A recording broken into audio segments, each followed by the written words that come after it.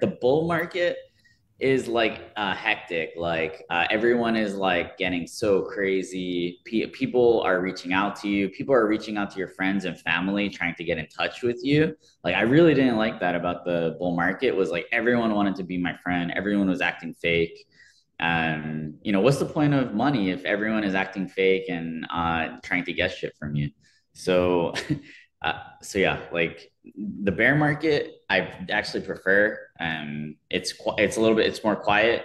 Bear markets are for evolution, right? They make the space stronger by killing all of the weak people and projects and making them leave the space. They'll probably return later when things are better, but that's actually needed to concentrate capital and talent and users within the most quality and the best products. I know it's a bear market and it can be hard. It can be very boring, but find some reason to stay involved, to keep up with what's happening, because that's going to end up putting you in a better spot once things start to improve with the macro climate. Hi everybody, this is Vera Warren with you on my Creators Podcast. Today we are talking with Jiho from Axie Infinity. Jiho is a co-founder, and today I would like to talk to Jiho about the project and also about personal story, because it's very cool to be a co-founder of the biggest Web3 game, or one of the biggest Web3 games. Hi Jiho. Hey, thanks for having me. Thank you. And guys, if you're watching us, please subscribe to my YouTube because there are more videos coming with top people from Web3 and AI and tech industry. So, hi. Today I would like to talk to you both about your personal story and about the product, but maybe you could make a small intro about yourself to our readers, and we could start from there. My name is Jeff, or Jiho. I'm a lifelong gamer and collector, so I grew up collecting insects and fossils and playing games. Now I'm a co-founder of Sky Mavis. We're the inventors of Axie Infinity and Ronin Network. Yeah, Axie is the #1 NFT project of all time. And by volume, it's actually recognized by the Guinness Book of World Records with over $4 billion in NFT trading volume.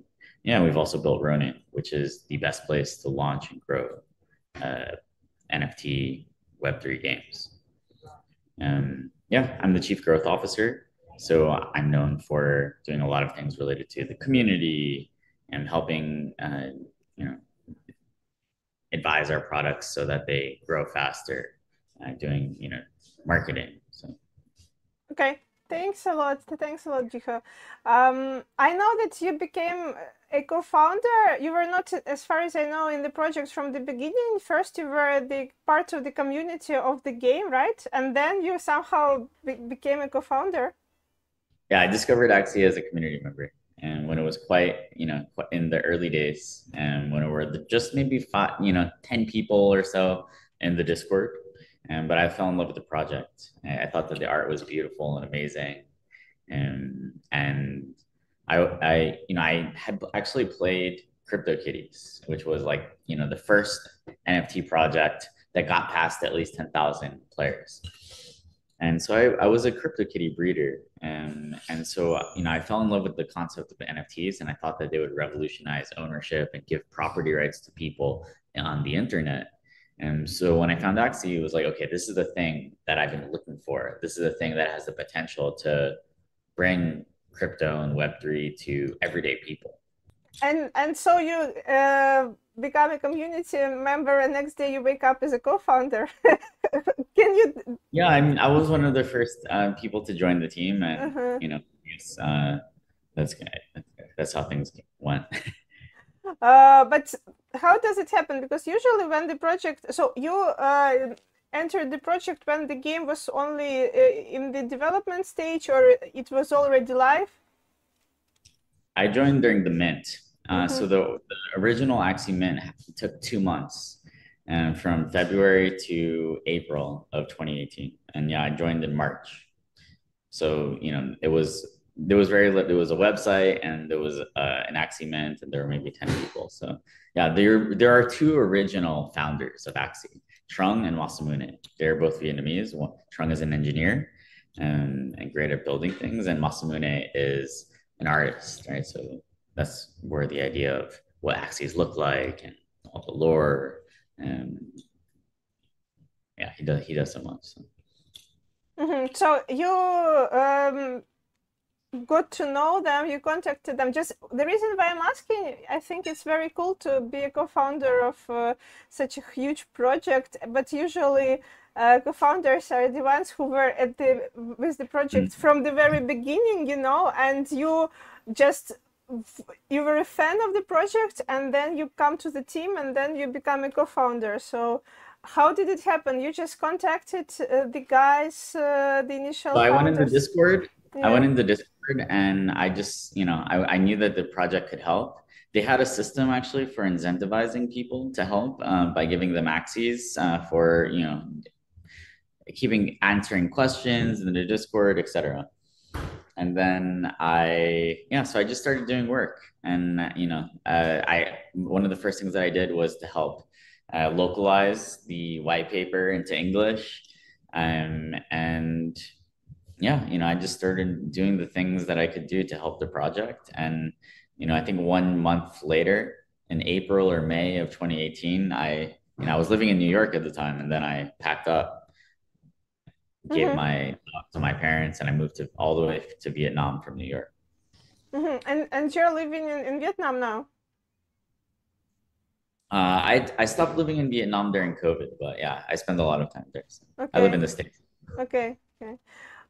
So and after that, you started doing some things, and then the initial founders they said, "Oh, Jiho is so cool. Please be a co-founder," or how did it happen? Or you went for a beer, or how did you? Because usually projects have employees, but these employees they never become co-founders. Yeah, it was just a very natural process. Mm-hmm. And also keep in mind that at that time, Axie Infinity, it was only Axie. There was no Sky Mavis, right? Mm-hmm. So I guess it was maybe when Sky Mavis was founded. And that, I maybe became a formal co-founder. But I don't remember. I don't really care about titles, to be honest. Okay, okay. So, uh, thanks for sharing it because I was really curious on this part of the story. And this was your first job, so you didn't work in any Web3 projects before, as far as I understood. Yeah, I was, before this, I was running and managing like a small hedge fund with my friends, Uh-huh. and yeah, I was working at a startup. Oh, okay. So, Yeah, a startup for like automated, basically like actually it was like an AI enhanced resume creation platform. So yeah, actually like into AI like way before. so, This was in 2017. So. so now this startup could raise lots of investment because I think all the AI startups are getting lots of investment now. I mean, It it's still a seems good like, idea, to be honest. It's yeah. still something that's needed because everyone has Mm-hmm. really ugly resumes. Mm-hmm. Basically, I went to a good school. I went to a school in the States called Yale. And at Yale, like everyone has the same resume. All the CVs, like it's the same template, Mm-hmm. and they all look good. But it's actually given to us by the school.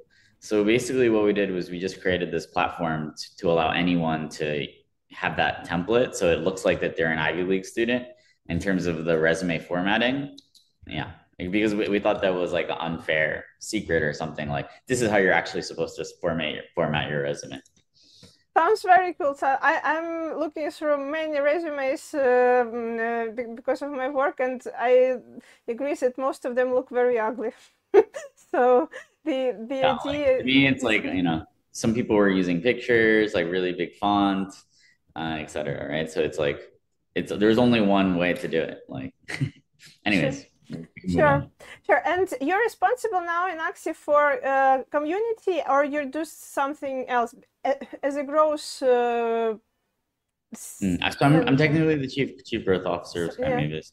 Yeah, that involves a lot of different things, right? From community to go to market to announcement amplification, social media, um, creators and influencers, content, yeah, Uh, to even like paid media and press, yeah.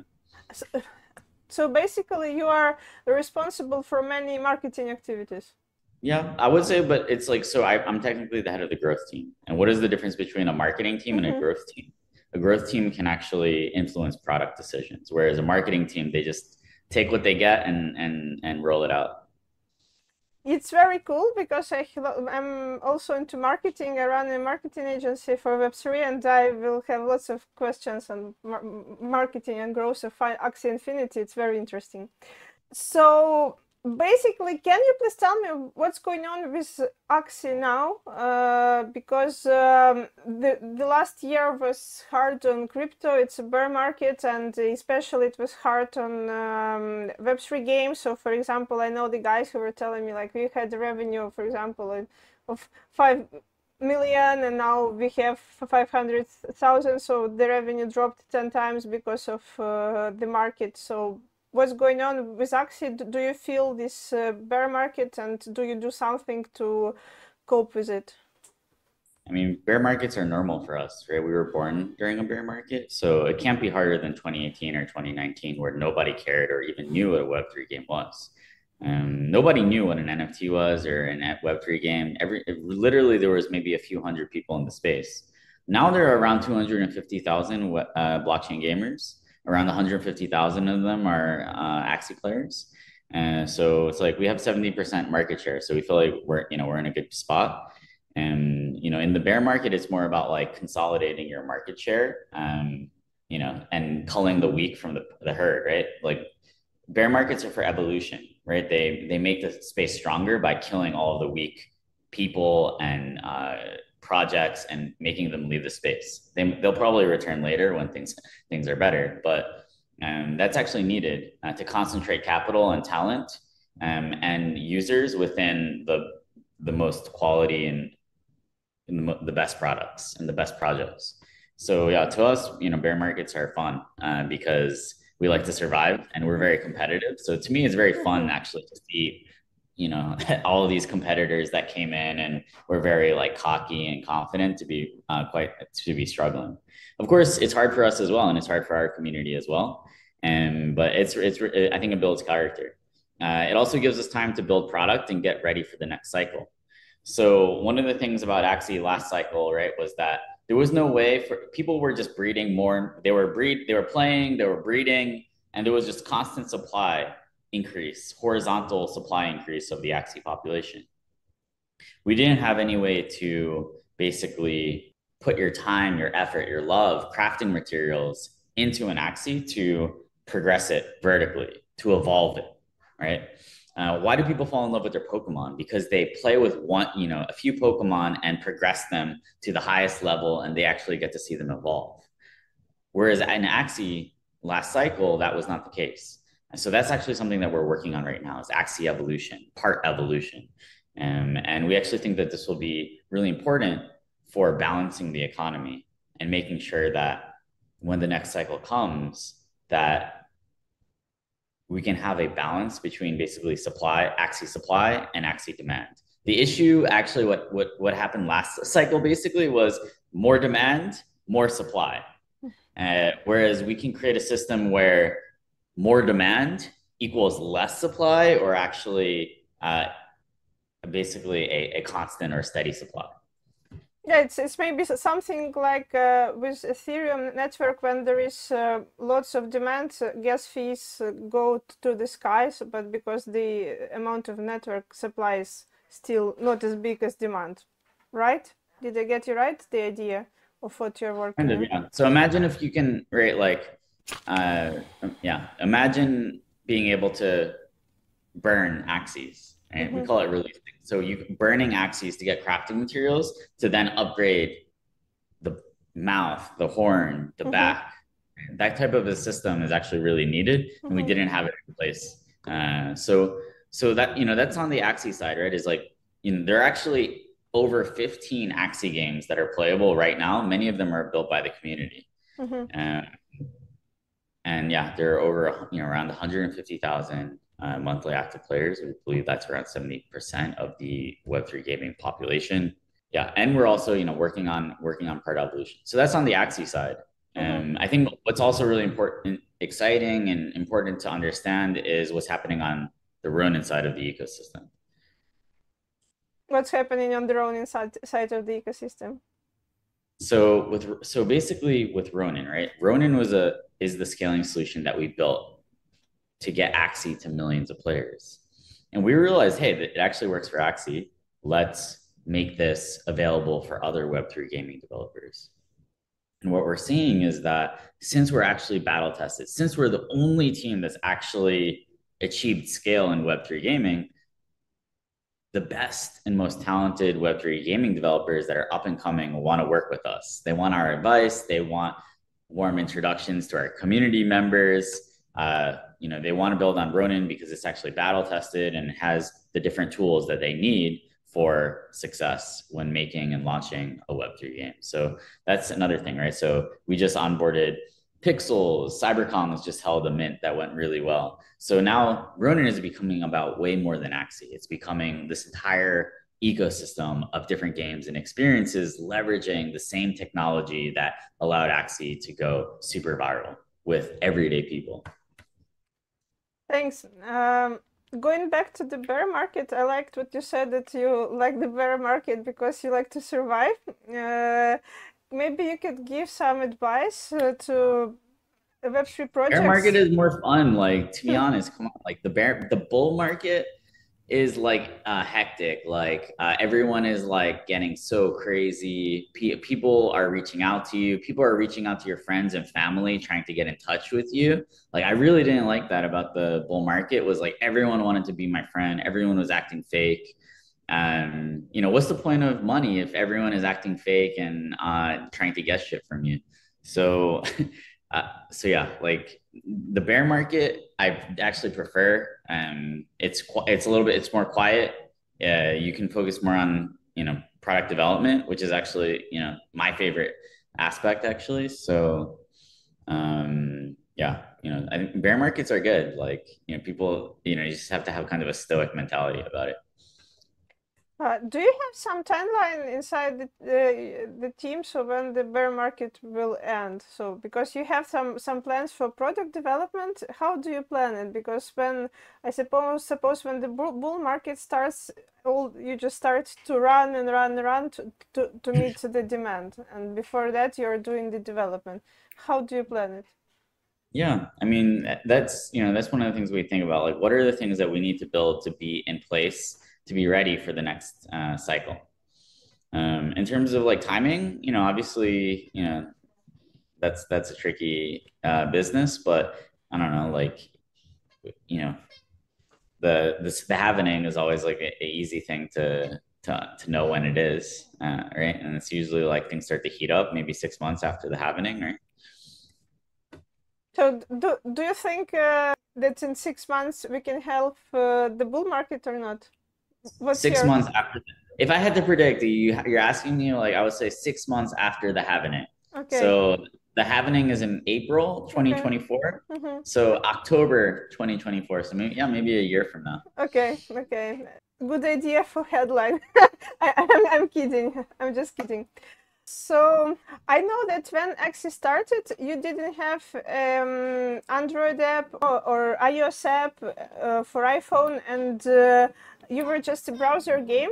And the way you grew and the way you reached such a big amount of community, it's absolutely marvelous because usually people are playing on their mobile devices. They're not, of course, there are people who play games on their computers, but these are mainly AAA games like Witcher or something, and people who play more simple games are on mobile devices. How did you manage to get such a huge audience to play the game without a mobile app?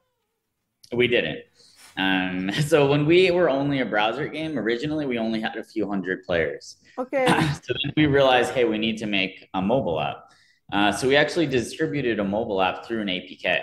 Uh-huh. So yeah, we had, I think I think around 80% of our players use Android Mm-hmm. devices to play. So it's really important. And I think that's really an important part of our story is that Axie can be played on the most accessible device in the world, right? You don't need to have a fancy gaming computer. Like to me, it's like ridiculous when people think that, oh, like these mass adopted Web3 games are gonna be, are gonna require very high specifications and powerful computers. That hasn't worked. We're more bullish on like Asian and LATAM and emerging market audiences playing blockchain games on mobile phones. That's where the demand is. I think people who are trying to that's where the demand to actually play is coming from. Sure, sure. I understand. I'm not a player myself, but I own one of the media I own writes about games, not only Web3 games, Web2 games. So I have lots of journalists writing about games. And what I'm really curious about Axie Infinity, that when you look at it from the first sight, it's basically nothing special. Yeah, there are many games like with something similar in the concept, or the graphics is not like wow. Those are just copies of Okay. like just like there's only one Bitcoin, there's only one Ethereum, there's only one Axie Infinity. Okay. In crypto, the first thing is what wins, right? In crypto, network effects are far more powerful than in other industries, even basically because it's like a market, and things that are markets tend to go towards monopoly. And so, right now, I would say that Ronin has usually, how do you define a monopoly? Usually like over 75% market share is monopoly. And right now, around 75% of all blockchain gamers are Ronin gamers, Axie players, right? Axie players plus the gamers that are playing the rest of the games on Ronin. It's around 75% market share. So, or even higher. So I would say that right there, it's close to monopoly. Okay, that's very cool. How do you make the Web3 game sticky? Like stick, that people want to play it again and again. What's the secret? And that they're not leaving it. I think people play games for really long times because their friends play them.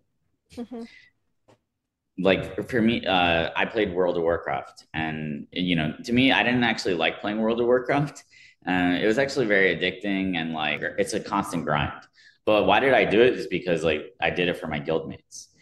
So I think that's one of the important things is like creating games that go well for making friends and that have social features or that have guild features, that bring people together. And of course, you want to have a level of immersion and skill. Games that get people into flow state. So what is flow state? Flow state happens when you challenge someone at the edge of their abilities. So basically when something is not too hard, but not too easy. That's actually the definition of flow state, which game designers actually use instead of fun, because fun is not scientific. So it's like, okay, yeah, how do you maximize the amount of time that your users are in flow state in this game? And this is actually one of the reasons that we originally started giving out tokens, right? Is because the more people that are queuing at a single time, the better match you're going to get. You're going to get a faster match against someone at your skill level, right? And that actually makes the game more fun. Because maybe you're from Ukraine, maybe you know about chess, right? Like if you play chess against like your grandpa who's like so much better than you, like something like this. Yeah. Playing chess against someone who's so much better than you, it's not fun. But playing against someone at your skill level is fun, right? So that's the same experience, but the social aspect or who you're playing against actually determines the amount of immersion that you're having, right? Yeah. I play tennis, so in tennis it's the same. It's no fun to play against somebody who is weaker than you or stronger than you, but it's cool. No, it's cool to play against somebody who's a little bit better than you. This way you are challenged, to grow. So I understand what you're talking about. You are responsible for Axie community. I understand that community management is such a big domain you know, but maybe you could give some advice for people who are doing Web3 games and looking at you as the biggest, most successful Web3 game. What is important to grow a very good and very loyal community? I think like constantly repeating why things are important, telling people why things are important, leading with your values. With Axie, everyone knows that it's about constant improvement, self improvement, product improvement, and futuristic ideals, and introducing crypto to everyday people, right? So constantly repeating why we're here. I think that's important. I think also coming up with like proper incentive systems. So the cool thing about crypto is that we have tokens and incentives that we can use. So figuring out ways to measure engagement, for example, and give out different rewards for doing things like managing the Discord community, creating content, making it so that the people who are helping out can justify it to themselves and their friends and family. And yeah, I always see it as like, building a movement versus marketing a game. So, what have the great political campaigns of all time done? And that's, one of the ways that I actually worked, doing advisory for political campaigns actually before I came into Web3 as well. Okay, it's very unusual and interesting experience to have for a co-founder. Okay, Discord is your main channel, right? To communicate with community. Yeah, I mean, I think I would say so. We have Discord, we have Twitter, we have Facebook groups that have, so we have around 650,000 people in Discord. We have a million on, sorry, 880,000 on Twitter. We have millions of emails. So, it's a combination of all of those things. Do you see one channel to be the most important, or they all are to communicate with audience? I mean, they're all important. I think the thing that is important is the thing that you do that nobody else does. So, I think we use email a lot more than most Web3 projects because we actually get people's email when they play Axie. And you send them emails about something new happening in the game, or how to, Yeah. yeah. So like a newsletter about the project. Constant updates. I think we send out like 10 emails a week on average. Please tell me something cool about what you're working on now that you will be launching soon. Maybe some exclusive thing to share. Yeah, I mean, so I think the main thing that is that I'm super excited about, related to Axie at least, is part evolution, right? So it's like going to be evolving your Axies using tokens and time and effort and skill. I think that's really, really important for getting us to the next level. Dynamic NFTs. One of the things that sets Axie apart and what we've done apart is that we actually invent things. We're the trendsetter. So, when I think about the next bull market and what it will look like for NFTs, I see like dynamic evolving NFTs that change over time as people put more time and effort into them. So I think that's going to be really important. NFTs that evolve. Okay. And Axies will basically become digital collectibles that evolve as you play with them, right? So digital collectibles that evolve as you play with them. That's going to be something that the world has actually never really seen, at least on a mass scale. And the cool thing about Axie is, we can take different ideas that we find is interesting and roll them out to a huge audience. So it's actually an interesting, testing for Ethereum developers because actually, like Ethereum developers have made like really interesting, so a few really interesting use cases for dynamic NFTs, but it's only like a few dozen people actually using them. So the thing about Axie is like we can take interesting ideas that we see out in the wild and then roll them out to tons of people. And really, that's the moment that the invention actually happens when people are actually using it. Dynamics NFTs. Okay, it's very interesting. And what do you think about NFTs, like usual ones? Will they go up again? Because now some people say that NFTs are dead, or they will be alive during the next bull market. What do you think? Yeah, I mean, it can't be worse than 2018 and 2019. Mm-hmm. That's all I have to say. It's like, I've been here when there were literally maybe 100 daily users of OpenSea. I was actually we had more users than OpenSea at a certain point in 2019, I would say. Um, so yeah, I've been here when there were less than 1,000 people in the entire NFT space. Now there are at least hundreds of thousands. So to me, it's like exponential progress. It just depends. If you came in, crypto class of 2021 is wrecked, obviously. Like that's Mm-hmm. good. Like that was me in 2019, 2020. I was living in my parents' basement. Like you have to go through pain before you can make it, basically. Do you think that you said you have to go through pain before you can make it, but I think that even when you made it, you sometimes have to go through pain. Like you said, for example, Pain is good. Pain yeah, is good. That that is undeniable.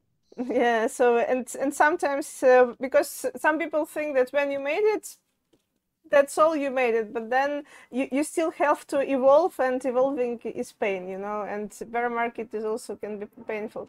Okay, if you would have launched a Web3 game now, to which niche, to which concept would you look?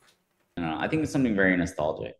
So yeah, I would like to make like an Axie, farm simulation game or something like that using like pixel art. Like imagine like Axie in Stardew Valley, for example, with like nostalgic art. Something like that I think would be awesome. Mm-hmm. And nostalgic from which age? Yeah, From which time? like 90s. 90s, so from 90s, okay. Sounds interesting. I talk a lot with Web3 game producers, founders, and the thing that everybody's talking about, that Web3 gaming started as being about earning money, but it should be not about earning money, it should be about fun, because actually fun is what makes people stick. And because money is one I thing, don't know if but it's about, uh, yeah, I don't know if it's necessarily just about fun. Like, uh-huh. if I'm never going to say the thing that everyone is saying. Everyone cannot be right. Okay. That's not how you win. You win by being right about something that everyone else is wrong about, right? So to me, it's actually not just about fun; it's about emotion. Mm-hmm. So I always think about like the way to balance these economies is through emotion, right? Maybe through things like the sins, right? Greed, wrath, gluttony, envy, right? It's like I need that thing, right? Like so be all of these emotions expressed in a game and getting people to spend for emotional reasons that will help balance these economies, making economic opportunities for the people that earn. People don't necessarily just spend on something that's the most fun. The most fun things in life are actually free, right? But people actually spend because they feel like triggered in some emotional way. Mm-hmm. Building games that play up to that, I think, is the key, right? And what kind of emotions can the and should the game trigger? Because emotions are different. Some are negative, some are positive, some is fear, some is happiness. So, with which emotions do you work usually? Yeah, things like envy, right? It's like, oh, Mm-hmm. wow, that person has that. Like, I want something better, right? Like that's what kind of the collectors, right? Like, why do people collect, right? It's a source of pride. It's a source of envy, and it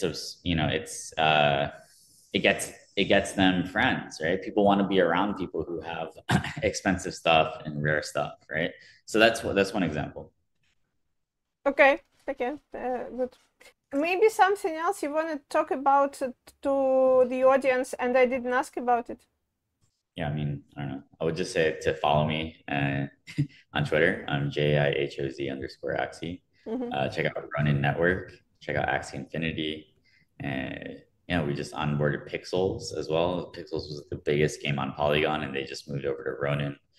And so yeah, definitely stay in touch. And I know it's a bear market, and it can be hard. It can be very boring, Mm-hmm. but find some reason to stay involved, to keep up with what's happening, because that's gonna end up putting you in a better spot once things start to improve with the macro climate. thanks a lot for sharing. Yeah, and to everybody who were listening to us, we were with Jiho from Axie Infinity today. Please subscribe to my YouTube called Creators and to our social accounts. I'm Vera Warren from Creators Agency and from BytleB Crypto Community. Thanks, Jiho. I wish you a nice day and all the best to Axie team. Looking forward to new cool things you will be launching soon. Thank you. Thanks for having me. Thank you. Bye bye.